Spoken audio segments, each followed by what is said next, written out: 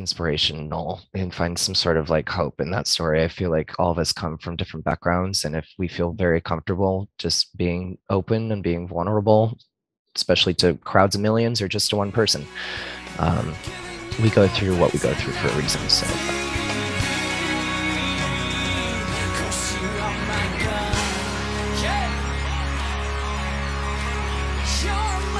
let's get right into it because I have a list of questions to ask you. The first one is for the Hope Speaks podcast here. I typically like the idea of the podcast is to simply bring on people that are either writers, directors, actors, musicians, everybody in the creative genre, just to talk a little bit about their lives and what inspired them to start. So I guess my first question to you is, what inspired you to start acting?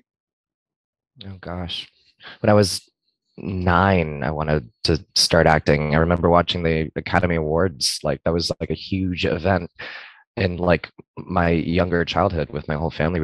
We would just watch it together. And I don't know, I distinctly remember one year, and I forget what year it was, but there was an in memoriam segment of that show, of that event. And I remember it was hosted by Sigourney Weaver.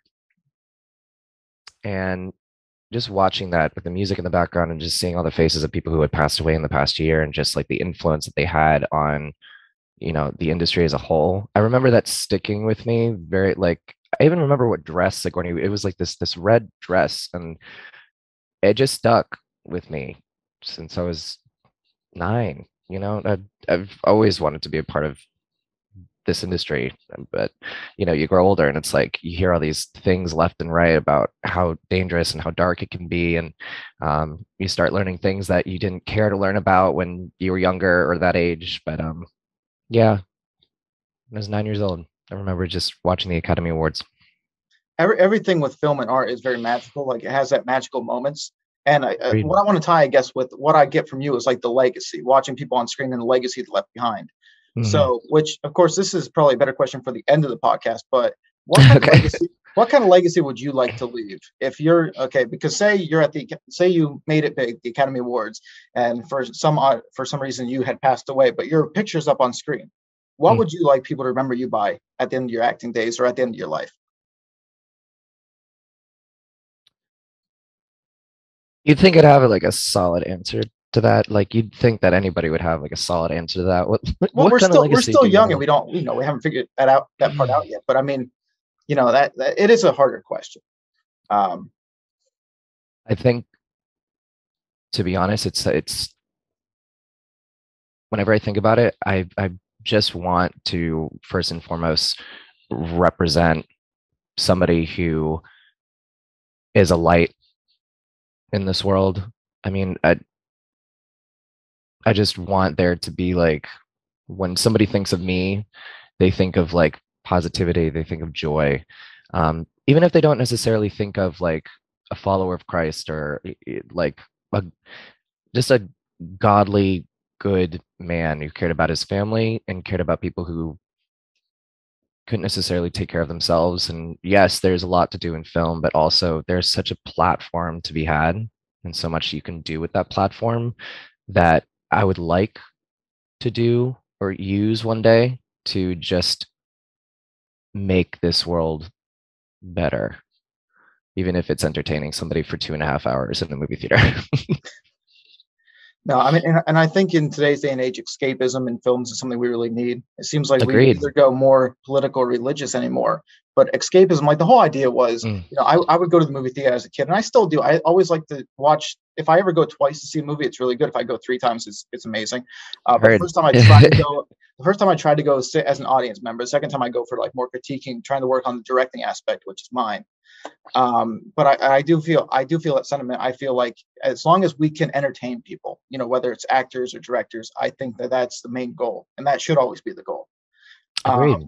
And do you ever take that into your own films when you're picking like a script? I don't know the whole process for you because of course you're getting casted. I'm the one that typically casts people.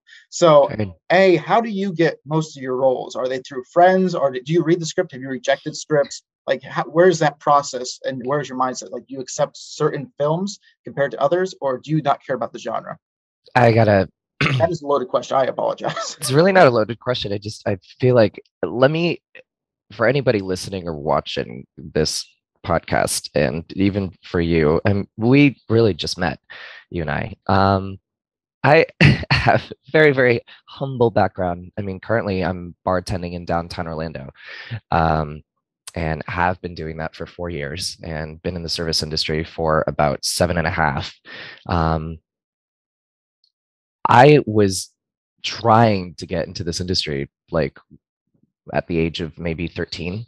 Had like a manager and an agent and was going down to Miami. I was raised in West Palm, so it was like a hop, skip, and a jump to just like kind of dip my toe into that market. But for somebody with my look, that market wasn't very, you just kind of felt like a very small fish in a very big sea. Um, I hadn't done anything for a year. I had studied film at Palm Beach Atlantic for 2 years, and then I stopped because I couldn't afford to go anymore. And then after that, I kind of just threw myself into work. I was like, oh my gosh, so this is what it's like to make money. I was like, let's do it. So working full time, I kind of just let go of that, but held on to, the passion for acting and wanting to do it eventually. But I always told my mom, I was like, you know what, mom, I gotta do what I need to do in order to do what I want to do. So she instilled that in me at a very, very young age. But I hadn't done anything for 10 years, like at least 9, 10 years. And then I get like this advertisement. I live right across the street from Full Sail, which is cool. So that means I live right across the street from most of the students who are directing and writing scripts and holding auditions consistently just for a grade. And I remember seeing the ad for Chase's film, uh, and I was like, okay, well, I remember I was laying there on my phone, like, okay, sure, let's just submit an email. Didn't really have a proper headshot or a resume that was worth looking at.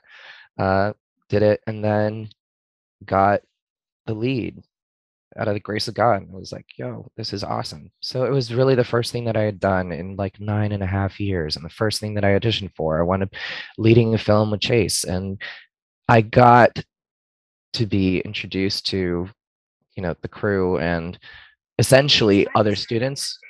Have a great day. Oh, thanks, Google. That's very nice of you.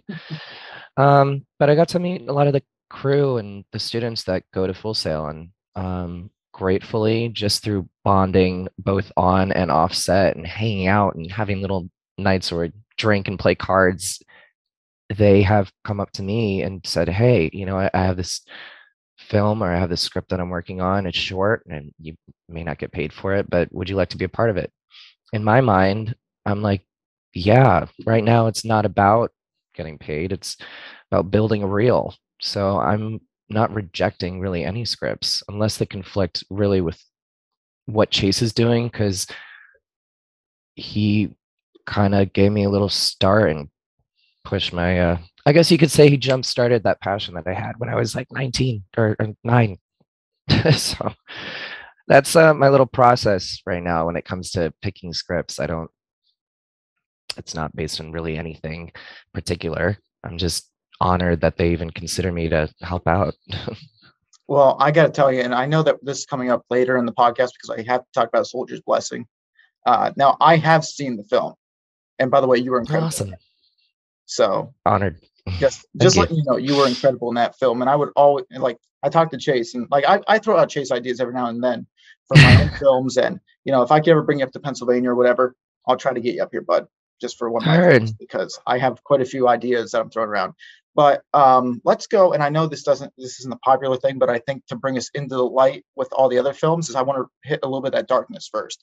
So when you're out of that passion, those career for about those 9, 10 years, did you still feel supported? Was your family like, because a lot of people that I bring on musician wise, especially musicians, like they're like, hey, my dad really influenced me. My mom influenced me because they were musicians. Did anybody ever do acting in your family? Did anybody do anything with cinema or music, or were you the first? And did they have your support behind that? My mom really was the one that, like, even to this day, she's like, you need to sing something, you need to put something out there like on the internet, you just got to put your talents out there and keep my mom is the biggest supporter, like, not to be dramatic or anything, but she consistently says, I see you on that stage accepting an Academy Award. Like, I know you're gonna get it. She wants me to affirm and validate that for myself. Like, she's the one where it's like, you know what? Faith is a substance of things hoped for and the evidence of things not seen. It's going to happen. Speak it into existence. So she is always, every single time I say, hey, it would be so cool to be in a movie, she's like, you're going to be in a movie. So my mom, definitely. My sister, when I was like really we went to this pottery place, and the first thing she made me was this little statuette, which I still have. It's in my closet, but this little statuette of an Oscar. She painted it herself, and she wrote Bubba. um, my family has really always been like incredibly supportive to a fault. It's sometimes I think they're blind to the reality of the industry, but I know that's not true. I'm so grateful. My father, um, I think my father was just concerned when I was younger, and even to this day, like, you know, make sure you make decisions that are beneficial for you in the long run. And, the industry is very questionable when it comes to like financial, um, uh, making an income. So I think that was his main concern, was just making sure that I made a good decision for myself, where I'd be financially stable. Doesn't mean he didn't support me. It just means that he, you know, didn't want me to make the same mistakes that he did when he was younger, if that makes sense. So to answer your question, yes, I No, have it does. a lot of support. And starving artists have been a terminology used for years. That part. So I guess the light of that is whether it's you or me, and we I don't exactly have the most upstanding career right now. There's a lot more things I would love to be doing in the area, but of course, Oh, all as of us. Florida, though, I feel is a lot better place to have a start than PA right now. I need to get out of PA in order to try to make more connections. But I'm glad that you had that support. And for people that don't Thank have you. that support,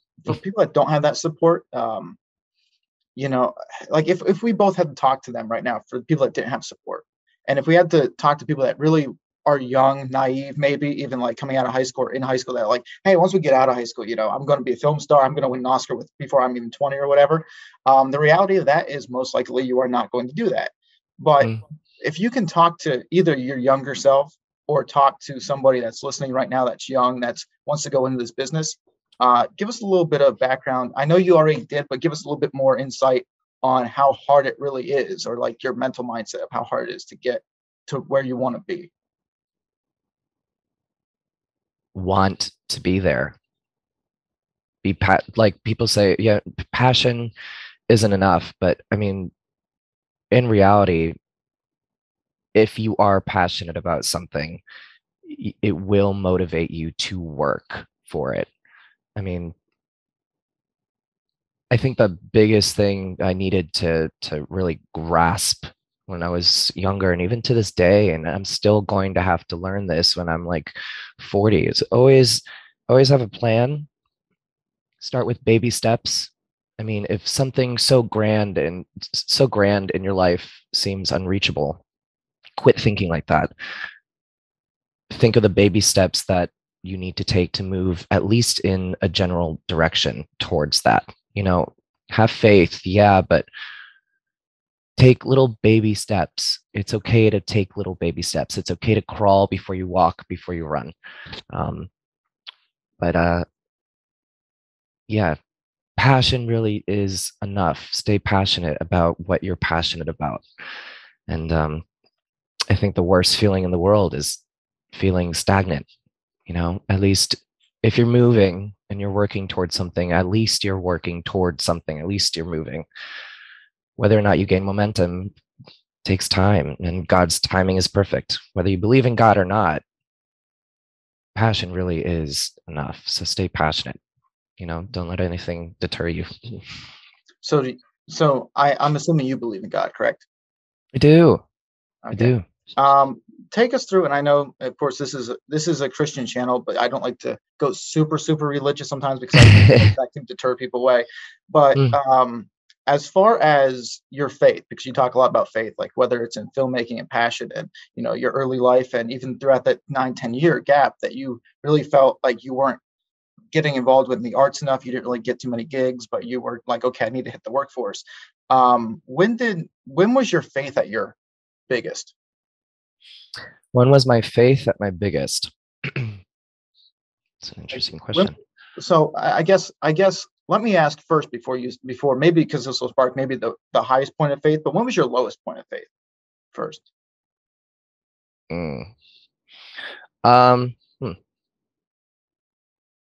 I'll give you, I feel like me answering these questions has led to like very long answers to a very not supposed to be long answered question. uh, But they're entertaining, and they're also informative at the same time. So, that's always good. to give you a small background, so my father has been absent from my life for about, I want to say like 14, 15 years. Uh, my dad was involved in a legal battle that, prior to him being put in prison, which is where he is now, had led to about 10 years of my life and my sister and my mom going through court dates and house arrest and yada, yada, yada. And all of it involved, all of it kind of involved the pastor of the first church I was ever taken to when I was a child. Um, there was a dispute about where money had gone. My dad was placed in charge of, the books during a land transaction where the church was trying to expand, and um, there was a dispute about it, and it kind of that's what led to all these court dates and yada yada yada. But um, you know, I remember the night that my dad was actually taken to prison. I had to go to school the next morning, and I was so young and I didn't really understand what was going on. And I just remember running upstairs because it was the last night that he was able to provide some sort of, I guess, from what I remember, like collateral, um, just to finalize everything and uh, hopefully dismiss the case after like 7 to 10 years of court dates. But I remember running upstairs and just praying and like saying, like, God, please, don't let my dad be placed in prison, because I knew how long he was going to be in there. Uh, but it didn't happen, and he was taken the next morning while I was at school. And I think he has about 5 more years left. I mean, we've made it this long. He's made it this long. But that was probably when my faith was at my lowest, was when I was just that young. But as I grew older, to be honest with you, you learn that everything really does happen for a reason. There is a divine plan. I believe in my heart 1000% that there is a divine plan for everything that happens. I mean, my dad became a much better person in prison, ironically. My view of the church is so different than most people my age, simply because of the experiences I had with my dad and this church. Like, it's so funny. I tell people all the time, I'm like, I have more church in a bar parking lot or in a dorm room than I had in four walls that I went to every Sunday. I think out of my lowest point of faith when I was younger grew a man who I hope and believe is of very strong faith. So that is my long answer to answer your very short question. No, I mean that was inspirational in so many ways, and I could see the look on your face too, like when you're explaining all this, and I didn't mean to make you uncomfortable, but that was a No, story no, that I no. think a lot of people though listening right now can A, relate to, or B, understand through different situations.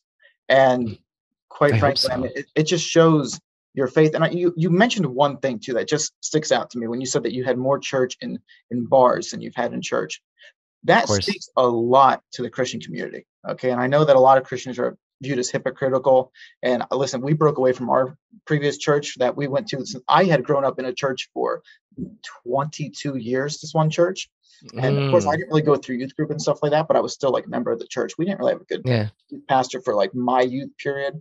Um, but so Okay. I was going to different churches, but like still maintain this church. And, since then, we haven't been back to that church. We've been to all different sorts of churches and stuff like that. And I do a lot of videoing for church, for different Right. local churches. But like, it just speaks to, because you look around the congregation, it's like everybody's like, yeah, okay, praise the Lord. But then they turn around and they're like, hey, we're not praising the Lord, when they're out in public, and one of the lines too, and I can't get it right from the quoting of the Bible. I'm not gonna, I can't make it word for word, but I know it simply talks about Jesus going to the places, and there's stories of Jesus going to the places to be with the sinners when people are like, hey, you should be in the synagogue or whatever. It's like, no, no, we got to Mhm. be out reaching people, whether it's a leper that is healing or whether it's the woman at the well. And I think those are important stories. And I truly believe that did make your dad a better person. Like it I just agree with from you. just from talking to you right now, it feels like you have that hope and you have that faith, and I have that hope and faith for you. So, I'm by the way, grateful. I'm gonna keep you my prayers, and I'll keep reaching out to you every now and then after this podcast. I'm honored. But if I I do. may, really quickly, Yeah. you didn't make me uncomfortable at all. I really do hope that, the experiences I've gone through with my dad and our family in general, I want to talk about it. I really do. I want to talk about it to people who are hopefully find it inspirational and find some sort of like hope in that story. I feel like all of us come from different backgrounds, and if we feel very comfortable just being open and being vulnerable, especially to crowds of millions or just to one person, um, we go through what we go through for a reason. So I wasn't uncomfortable in the least. Of Okay. Well, I thank you that I didn't make you uncomfortable. course. Um, is there a certain film that, like, last question I'm going to have on that topic, but is there a certain film that you look at and you're like, wow, this relates to my life so much?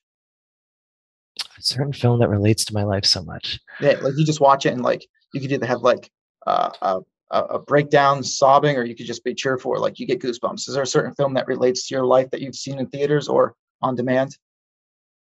Oof, you're good at this. uh, a certain film that I relate to. Could be a character too, if you want. If you is there a certain like character that you relate to the most? I got to be completely honest with you. I don't really have a like decent solidified question to that. I feel like No, that's fine. most films that we watch were inspired by whatever the characters are going through. I'm a very emotional person, so So all of them. yeah, pretty much. I'm like, oh, that poor boy on the baseball team. That Oh, poor was it the dog that just passed Sandlot? away too. No. Oh my gosh, yeah. I'd like to find. Sorry about that. I like to find pieces of myself in different films, whether or not they be sci-fi, drama, comedy. Um, but is there one specific film? No, no. Okay. I can answer that truthfully. So you talked about earlier that you went to schooling for a little bit for acting, correct? So For film production. for film production. So when you went for film production, did you always want to like were you interested on more than just the acting part then, or was acting that something that came later? Like, take us through your process on that too, because for me, and I'll use my life as a quick example. Please. I went from writing in elementary school all the way through middle school. I wanted to be a writer. Then I went to Mhm. robotics camp for like a summer. It's like, oh, I'm going to be like a technician or behind the scenes or something. I was like, okay. And then I was like, oh, I That's just want to cool. direct. And now that's where I'm at now. I'm like, okay, but you use a little bit of both from each. Like you take from different categories, and it's kind of like, it's funny how life kind of brings you in all situations where like you can take a one little moment from 5 years ago and connect it Mhm. to what you're doing now. And it's like, okay, this can be used in this project. And it's like, okay, now I know how to do this. Gives you like a hat to take with you that you can wear whenever you need it. Yes. um, I originally was accepted to Palm Beach Atlantic for theater. theater and drama. But I guess in my mind, within 2 days of being accepted to the theater department there, I had said, I'm actually going to switch over to film production. And my mom was asking me, she's like, what do you mean you've wanted to be an actor? Like, why? I told her, I was like, well, I feel like the best way to be prepared in front of the camera is to know what the heck is happening behind it. Being on set and just being clueless about what depth of field is, or where boom is going to be, or what your key light is, or why a director is asking you to stop on one mark and not on the other. It's like knowing what is happening behind the camera helps people behind the camera help you in front of the camera. So um, I studied film production for 2 years and gained even more of an appreciation for, the gaffer, or the costume designers, or the second AD, the PA who's running and grabbing you coffee. I'm I'm pretty sure it was a decent decision because, like I said, it really does give me such a high regard for the people that really do spend most of their lives unseen while still working to make some of the movies that, we hold very, very close to us.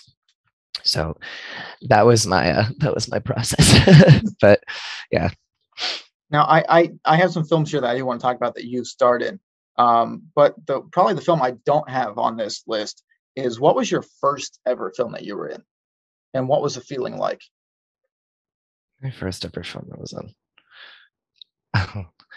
I whipped up this. Now, are you talking about like a professional No, it production doesn't or have to be just professional. I mean, the first time you stepped on a set and did it, and then because I do have a question that I thought would be interesting to answer, but I won't ask you that now. But I want your okay? reaction for Okay. like the first ever production. um, One of them was it was being directed by a senior at Palm Beach Atlantic. Uh, I remember I was on set, and I was friends with the director. Uh, I guess one of the actors didn't show up, and he asked me, he was like, how quickly can you memorize these lines? I was like, why? He's like, run, go change, and come back. I was like, oh, okay. So I ran to my dorm room and changed and came back to set, and I wound up doing the part for the actor who wasn't there. Um, and it was like a little small role. I guess I was I was like the manager of a wrestler in the locker room, just upset that things weren't going very well in the ring. And yeah, that was interesting. That was the first time in like an actual profession, you could say professional set, you know. But yeah, that was it. In college. And, and then, so what came first then? Was it A Tender Flower, or was it A Soldier's Blessing? Which came first? Yes. Soldier's Blessing. Okay. In Soldier's Blessing, which Chase Hewlett, for everybody that doesn't know Chase, you can go back and watch my podcast with him. He's But amazing. I mean, that dude's talented. He's very I talented. like I the way he writes, I'm just And, beside and myself. I know we can't talk about it a lot, and I know he'll be watching, but I do have to ask you about the upcoming film, but we can't spoil too much of that with the I script. heard. Okay. Um, but so let's talk about A Soldier's Blessing. First of all, we know how you met Chase a little bit. You did reference about you met Chase being at Full Sail University and living around Full Sail. Mhm. But what drew you to that script when you looked at it the first time? And did you expect, like, did he tell you, like, hey, I'm casting for the lead character here, I'm casting for the others, like which soldier? And boy, I really wish, and I keep telling Chase, I was like, I want him. I know he's trying to put it in a film festival, but I really want him to show it to the public. I think the public will love this film. Um, I'm so honored you saying that, but I know he's just equally as honored. Like, he's so proud of that film, and I'm so happy that he's proud of that film because, you know, we as a team collectively made something like that, and I'm grateful. I didn't think that I didn't expect that to happen, but I guess to answer your question, their Full Sail puts out audition, like castings on their Facebook page. They have a Facebook page specifically for castings at Full Sail. And I read it, and to be very, very blunt, I was like, well, that looks like or sounds like a character that I somewhat look like. So why not? Male, mid-20s. The description was, it was a war film, inspirational war film. And I was like, okay, let's try it out. Didn't really get my hands on the script until we needed to do the audition, which we did over Zoom, as we are now. And he offered me the role. Just, yeah, I gotta admit, after 9.5 years, it blew my mind. I was like, oh my gosh, I'm in a film. I didn't care if it was with Full Sail students or in Hollywood. I was just like, oh my gosh, this is awesome. So yeah, just because I fit the description, that's why I picked it out. And who was the it's okay, you can rat whoever out. Maybe it was yourself. Who was the one that knocked over the sandbag wall that day? Oh. He kept telling us about that story. I was like, who actually knocked it over? Did we knock it over? Did we? I mean, so much was happening. I'm not when you're just so zoned in on what's happening in the script. You're kind of just like, I don't remember. Also, I know Chase and people will watch in the film because he spoke about it on the podcast. But on top of that, he had to do a cut scene because there was a transition when you had the gun and then you didn't have the gun. Yeah. And I don't. I remember we had an instant where we had left the gun. But that's a story for another time. But yeah, we had forgotten that the gun was in my hand at one point and not in my hand at the other. So we had there's this small but somewhat noticeable little cut scene where I'm about to kneel down and I throw my hand over and you just see this insert of the gun just popping out of nowhere and just flailing onto the ground. But yeah, it's not as noticeable. It's just something I notice. Well, and I guess that goes to another question I have, which is how is it looking like? So I'm sure you have a different version of the script of how it's going to look like the outcome when you're reading it. You're like, okay, I can see the director maybe doing this shot, and then all of a sudden you're like, it looks completely different on screen. I have a problem with this too when I'm doing podcasts. Even I hate my own voice, so I never like to be same. So I'm one of those people okay, I guess people like to put up with it because they listen and they watch. So I was like, okay, that's perfect. But what was that first time when you saw yourself back on footage? And that was a question I was going to ask you when it was what was your first film? And then what it looked like when you were watching yourself perform for the first time. But I guess we'll do it for this film, A Soldier's Blessing, because what was it like sitting there watching the final outcome and being like, okay, this is because again, I think it was a really great movie. But what was going through your head? Were you watching it as a film or were you watching it oh man, what's coming next? How did he edit this? Chase, if he's listening, that son of a gun, he didn't want any of us really to any of the talent, which was just the two of us. He didn't want us to see any of the dailies or any of the footage. But the first day of shooting, excuse me, I remember I asked him, I was like, I just want to see what it looks like on the camera. And it was just, me running onto the trail, the railroad tracks, goodness gracious, and walking around the rail car. And I just wanted to see it. I wanted to see what it looked like. And he let me.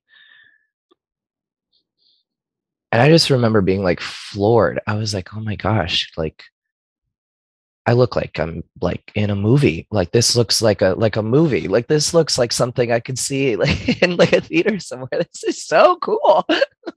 So I was geeking out a bit. Not because I thought I did any kind of great grand performance or whatever. It's just, I guess that you always hear in college and at film school, you want that Hollywood look, that cinema look, that movie look. And seeing it on, I think he was shooting on a Sony A7 III.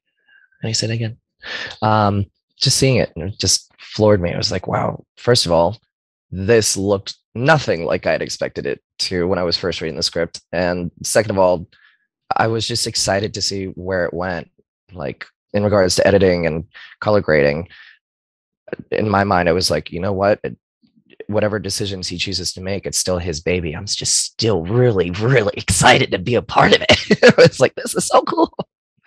Anyway, that's me and Chase have yeah. two different mindsets. I know he likes to keep everything hidden from the actors. I'm the type of person that, like, if I ever worked on a Marvel or Disney film, like, I feel like it'd be leaked because of me. No. When I get something edited, I send it to the actors, like, even if it's not like audio purposes, like I just send them how it looks. I'm like, oh, look at Yeah. this. Like, I try to give actors more motivation. Like, so when the day's over and I go back and edit a clip, I'll send it back to them, and then it gives you more motivation for the next day of filming. Is how I look at it. True. But I would imagine that, yeah. the problem is, it's more so like, yeah, you shouldn't do this on a major production because you might actually get fired. I was like, okay, I'll keep that in mind. Thank you. Just a small piece of advice. You Yes. may lose your job. It's like, who was it? We just had that Spider-Man No Way Home trailer leaked earlier this Right. year, and that's even worse because their name was on the. Did you? So they know who the person is because each person that gets the trailer, their names Uh-huh. underneath, like, or whatever in the faded thing. It's like, yeah, she lost her job, 100%. She lost her job. Yo. Which is sad to think I about. But like, you got like a fame. You got the fame of like 14 million people watching it at least. So True. True. I think what Marvel directors used to give what pieces of the script that had different endings or different outcomes, and if anything leaked, they would know like what actor had leaked it because of what they had said, because yeah, of their script that they were given. Um, I understand where you're coming from. I feel like that's a great motivation for talent, but at the same time, it was exciting. It really was exciting. Like I was nervous as hell when, excuse me, I was nervous as heck when I went to actually see the film. That was the biggest thing. I just was like shaking. I was shaking. I was like, oh my gosh. But still, it yeah. was just as motivating. And Yeah. then A Tender Flower. Talk a little bit about that one because for me, now I haven't personally seen this film. I know this Mm. was a film that Chase had recommended that said, It's hey, two of us. yes, that Chase had recommended and said, hey, you need to talk about this film. So because I haven't seen it, I want you to just give a little synopsis on what the film's really about, and then, like, I guess, do your best pitch deal to me. Like, what Okay. if you were pitching that film to me? Say I'm a company executive. Like, what is the film about? Um, Two very unlikely friends that happened to meet by chance learn that each of them have more in common with the other than they first expected, which in reality is pain and darkness in this world. I play, I don't want to say a bum, displaced, a homeless person, homeless guy. And I wind up meeting a young lady who takes me in, and uh, I discover that she's living a life that doesn't seem as beautiful, and um, just the connection that's built between those two characters, uh, how it evolves, and how ultimately he winds up saving her in the way that she had saved him. Uh, so it's a story about compassion, um, and fearlessness, I would say, and Mhm. forgiveness. So it's a great little script. It's just you and I both haven't seen it. Do you draw any of your characters' motivation to your backstory growing up? Like, if you need to, let's say if you need like a scene where you're gonna cry. I'm not somebody that can cry right on the spot. But obviously, I'm not there for acting. I'm just a director that tells you, no, you need to cry. But for you, like, do you put any of that mindset of your personal life into that to make your emotions more heightened for that day on set to really draw Yeah, that character? yeah. Like I said, I'm a very emotional individual. Like I just, in my everyday speech, or speaking with friends, or sitting down having a glass of wine at the end of the night with a buddy of mine, like a very, very emotional person. the scene in A Soldier's Blessing where I'm looking at an old photo. Um, I remember characters like hyperventilating, and he opens up his Bible, and there's a picture of a young girl there. Didn't know who the heck this girl was. It's like, well, there's someone, I'm looking at someone's grandmother. Um, but in my mind, I remember what moved me so much wasn't pretending that there was, a girl at home that was waiting for me. What really got me was when I started picturing my sister. Like it still gets me. Like, um, I haven't seen my sister in like a hot minute, and I feel like we see each other just now and then, holidays and such. But yeah, I remember just picturing my sister, and it just like really got me. So little like moments like that, yeah, I think most would, unless you have this physical ability to like make yourself just seem incredibly emotional in like the blink of an eye. But for me, I wear my emotions on my sleeve and also on my face. So yes, to answer your question. So a little bit of future work. This is where I want to talk about you playing Satan coming up. Right. So how is that, without spoilers? How is that? How have you kind of designed? How are you going? Excuse me. How are you going to portray this character or this version? I feel like every time I've read. Okay, let me give a backstory before this. So please. This is Chase Hewlett's new film. I will be coming down to Florida as well to help you guys record this. So party down in Florida. I'll see you down there. I'll bring tequila. I read the script. Can't leak the script. Can't really go in discussion what the script is. I don't even know if we can give a name, so probably can't even do that. Right. But I can talk about how you're playing the character Satan. And I know Chase had an interesting view on the character of Satan just throughout the whole script. So, is there somebody that you're going to model the Satan character after? Is there somebody that in the film industry, can you simply look at somebody and say, "Hey, I like how somebody spoke this line of dialogue, how somebody portrayed this character"? What kind of approach has he talked to you about with? Like, how are you going to deliver lines of dialogue? How are you going to deliver? I does that kind of make sense? Yeah. How am I I'm trying to see crafting what this the character? motivation is for this character. If I may, um, he initially introduced Satan to me in the words, he's kind of like Humphrey Beauregard.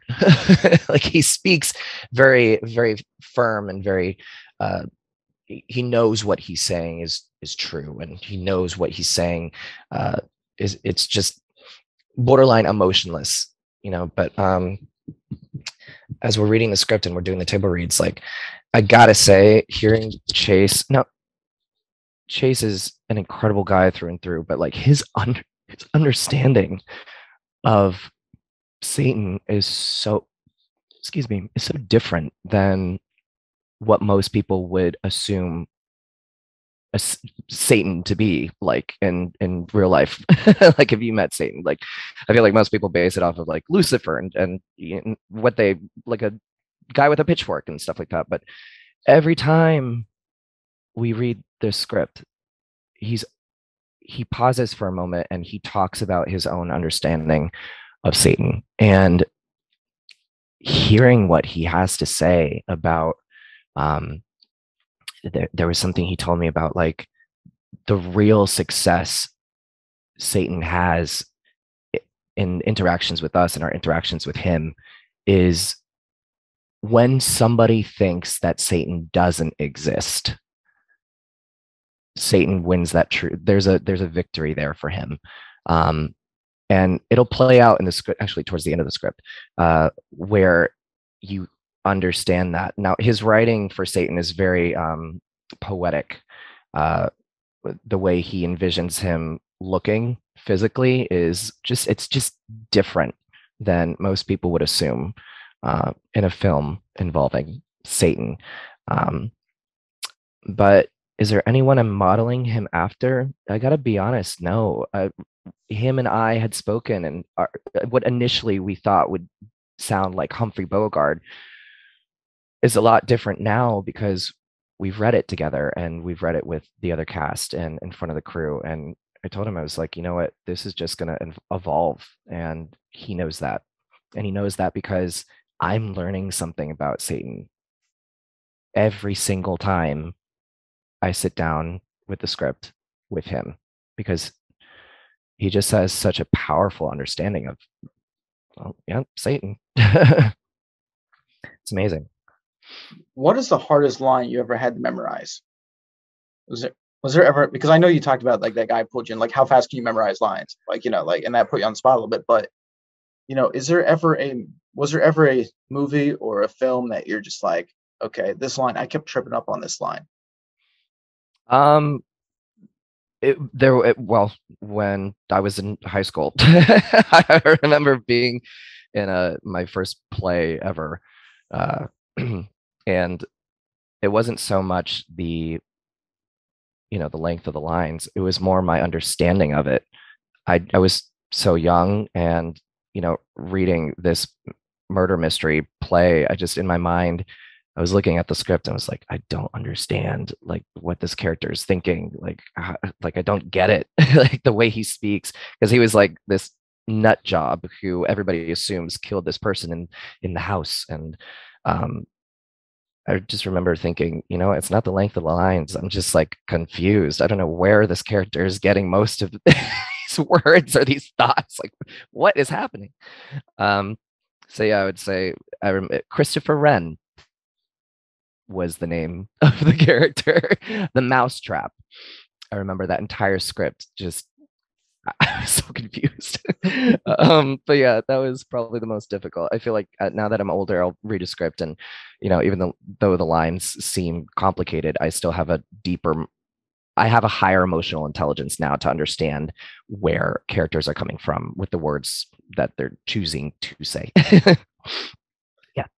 So how do you go about the lines of marketing yourself now? Because I know you talked about building up a reel earlier in the podcast, excuse me, earlier in the podcast.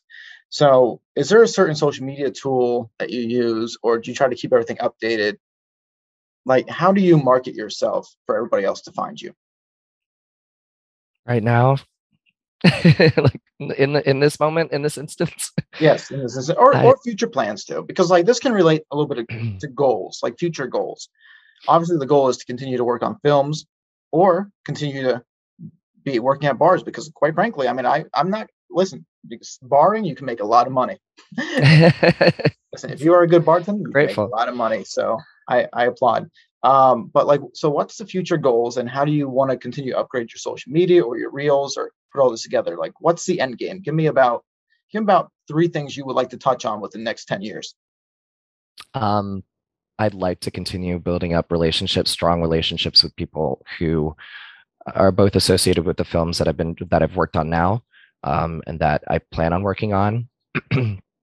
uh, because we're talking about young Hollywood directors, we're talking about young Hollywood screenwriters, we're talking about Netflix original film screenwriter. Like these are incredible people that are being pumped out of this school, and they're both incredibly talented, but they're also incredible individuals just to chill and hang out with. So maintaining decent relationships with them, not just for career reasons, but I feel like we all can learn something from each other. Um, so that I will be continuing to work at, as a bartender. Uh, but I'm just building up my reel right now. I'm not really marketing myself. I'm making connections and I'm making friends. And what a blessing that those friends just happen to be in the film industry and incredibly talented. And we can hang out and grab a beer. So I'd like to get an agent eventually. Um, see where that goes. Actually, as opposed to an agent, more of a manager. I feel like the relationship between talent and like a manager is a little more personal than talent and an agency. You know, if I may, my friend, I know that this is I'm assuming this is live or recorded, but It's being recorded, yeah. So if there's my any, by the way, if there's anything you need me to edit out that you didn't like, I will edit it out. It's fine. no, you're okay. But my camera is blinking at me with not much battery left. But Oh, I'm using my Canon, but I can still switch it over to my computer okay. camera if you need me to. But we can do a quick wrap up. Let me just first of all, networking. I want to touch on that real quick to everybody that's listening. Networking is what you were trying to say is one of the most important things that we can do in this industry. I Um, agree. and I want to say thank you, first of all, Christian, for joining me. Oh, I'm honored. And and I hope that we continue. Listen, I'll have you back on the podcast here in the future, and I'll see you behind the scenes and down on set at Chase's Film down in Florida, come early next year. I'm so excited. So, Christian, where can people find you at to reach out or connect with you? Facebook, Instagram, really more so my Instagram, which is just Christian Salmonson. That's it. Christian Salmonson, everybody. Thank you, Christian, for joining me again. This is Hope Speaks podcast on the Shield of Hope channel. Thank you, guys. Blessed. Thank you.